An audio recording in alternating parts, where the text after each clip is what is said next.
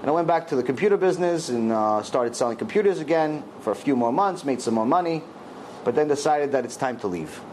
I have to get something that's better. Why? Because I realized that I didn't really like the business. It wasn't very the most honest business in the world. But the second thing is that I realized that I had a cap. And when you're ambitious and young, you don't want anyone to give you a ceiling. I knew that the only guys that are actually making real money were the owners. And I definitely did not want to be an owner of a store like that. So I left. I ran into an old high school buddy, and he told me, listen, you should go into the car business. I said, okay, fine. Let me go into the car business. So I go meet somebody in the car business, and I have a meeting with the owner. And he said, oh, come in. I told him, wait a second. And I'm young. I'm 18 years old. I have a ponytail. I told him, wait, before I spend any time here, do you mind telling me how much does your top guy make?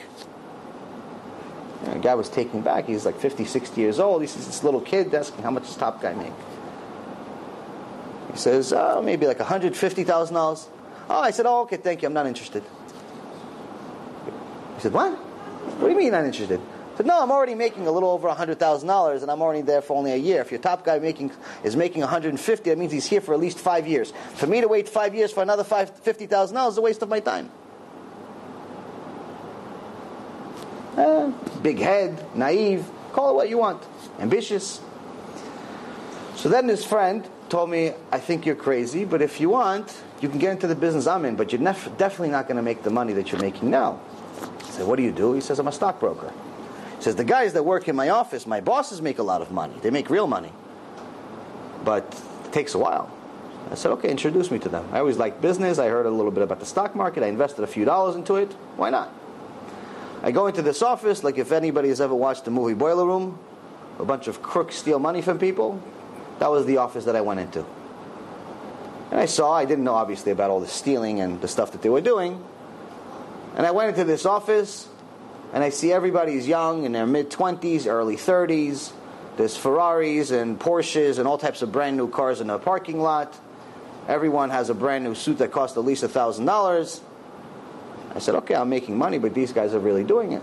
So I asked the guy, what do I do? He says, listen, you make some calls to prospect people. You don't make any actual sales. You have to study for a test. And then you start working. I said, okay, how much money do I make? He says, you make $250 a week. You make $1,000 a month, which is pretty much what I was making, in a few days. I said, okay, no problem. Can I start tomorrow? I said, yeah, sure. Okay. So I started working. This place was in Staten Island, New York. A month into it, I start noticing that things are a little strange in this office. I'm not making any sales. I'm just learning or asking people if they're interested in hearing from my firm or getting a package from the firm. But a month into it, we had to start work early. We had to start work at 8 o'clock in the morning on the dot and leave at 8 o'clock at night with, I think, about a half-hour break a day.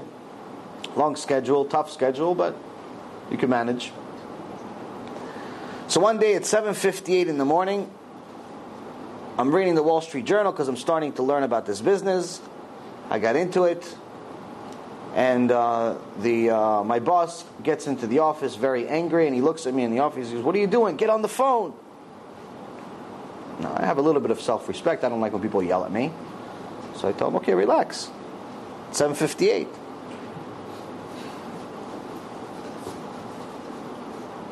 So him with his Italian hothead, says, relax, you relax, get out of here, you're fired, go home.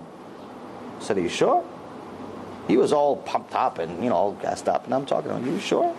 I'm very calm and collected, and not understanding why he's so angry at 7:58 in the morning. He said, yeah, get out. So I said, okay, fine. I leave. See, the Satan works in this lecture also. I forgot to turn on the iPad. It's okay. So, I leave the office.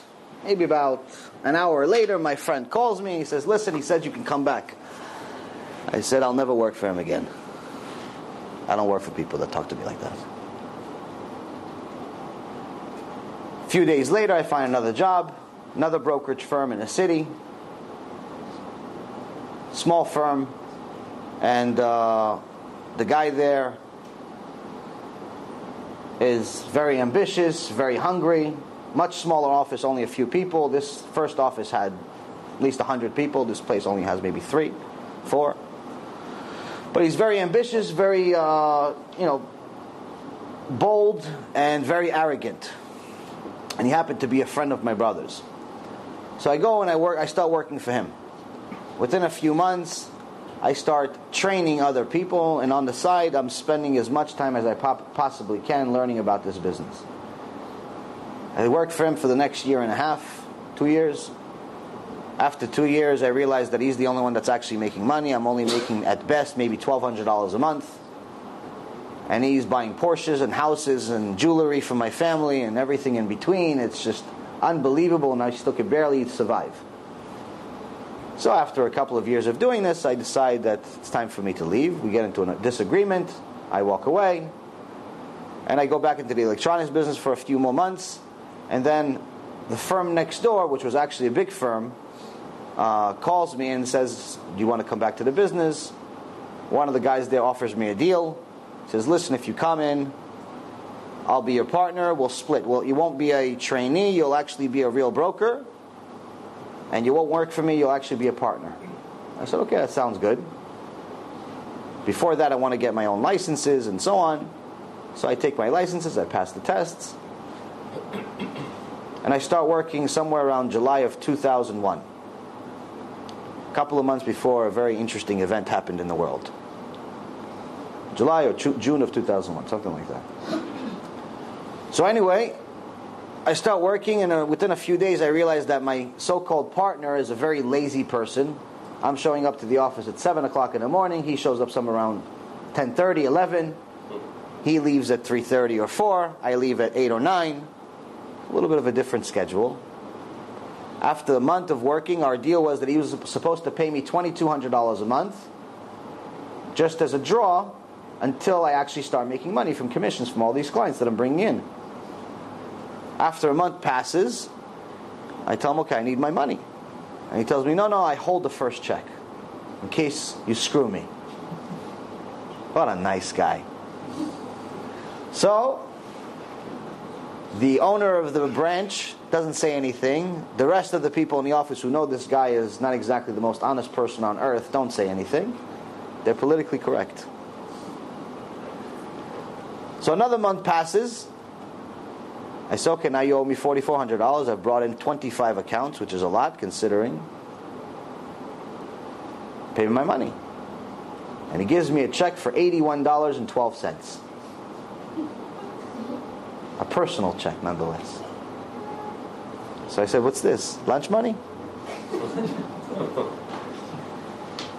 And he says to me, no, this is what we earned from the commissions. I'm like, this is not what we earned from the commissions. Just from the accounts that I brought in, we earned a few $1,000s. He goes, no, but I had this expense and that expense and this expense and that expense. But it has nothing to do with our deal. He goes, what deal? I said, the deal that you told me to get me in here, where you told me that you're going to pay me $2,200 just to walk in. As a draw, and I'll pay you back. Because we have a contract? I said, what contract? No, you told me you're going to give it to me. What do you mean contract? Because I don't remember telling you anything like that. As you learn from the rest of the story, money makes people do strange things. If you ever want to get to know someone, put a lot of money in front of them, and they'll mutate into what they really are. When someone doesn't have money, they're usually nice, unless they're very bitter. But when someone has a lot of money, suddenly gets rich quick, usually they become a little bit of a different person, the person they were when they didn't have money. You've just experienced another Torah class brought to you by TorahAnytime.com.